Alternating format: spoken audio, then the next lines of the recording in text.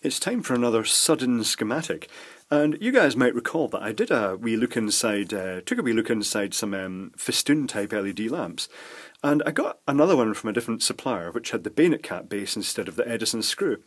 And when I plugged it in, I thought this is just going to have the same circuitry, it's going to have that slight shimmer to it, and the diffused LEDs, but this one projected quite a hot spot of light onto the end, and that's because it's got the clear LEDs. And it's not got the circuitry that the other one had. The other one cheaped out. It used the capacitor in a series of the LEDs wired in two inverse parallel strings, so they actually, half of them lit on each half of the waveform. But in this case, it's got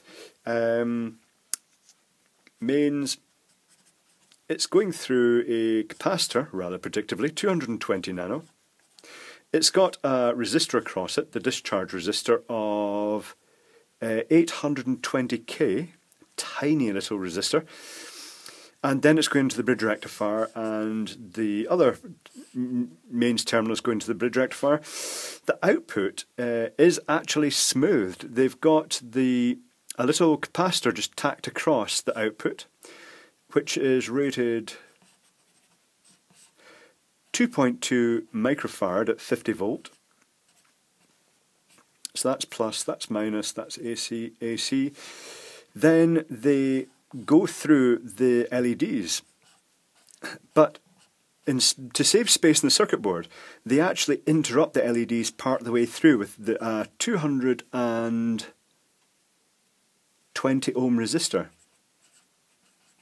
And that would normally just get put in normal, the sort of ballasty type, in the small LED lamps. That would normally just get put somewhere here. But it really is just a case that they, because the LEDs in our circle around the edge, they just duked in off two of the terminals, went through the resistor, and then kept going through the LEDs, and that achieves the same thing. So it's interesting, minimalist, and slightly less shimmery than the other ones. But having said that, the fact it's got the focused LEDs makes it worse than the other ones, because the other ones spread the light very evenly around the globe, which also avoided the shimmering being really terribly visible other than through the camera, or maybe just out in peripheral vision. This one just doesn't have an even light. It tends to have a fairly hot spot of light on the end of this. But other than that, the circuitry is actually better than the other ones, so it's quite interesting.